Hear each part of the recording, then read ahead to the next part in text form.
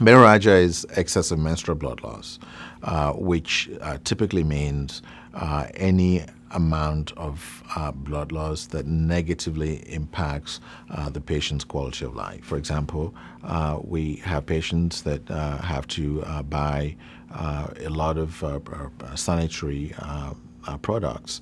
They have to stuff their glove compartment in the car, or have to plan meetings or work around their menses, or they say they can leave home at the time of the menses. Those are perhaps the worst examples. But also, if the bleeding persists for any period of time, anemia can set in.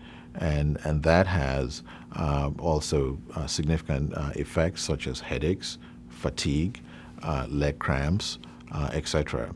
That would need to be taken care of. We think it's an age-related issue that women typically above the age of 40 and before menopause at 51 tend to have an imbalance of hormones that tend to result in heavy menstrual losses. Technically, what we do is to selectively aim to destroy the endometrium of the uterus while preserving the uterus itself.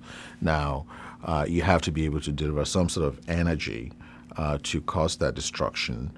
The simplest form of energy is just using hot water, either in a balloon or free-flowing hot water to destroy this lining. You can also freeze it. You can use cryotherapy to destroy the lining, as well as use various forms of other energies like microwave ablation or radiofrequency ablation. But they all have the same effect, which is to destroy the cells or the tissue that constitute the lining of the uterus, and eventually that lining will be replaced by scar tissue. And even though you still have the hormones being abnormal, but the uterus will not be able to respond like it did before the ablation. In many facilities across the country, people are beginning to do this actually in the office. But most patients will still require some sort of a local anesthetic with a mild sedative.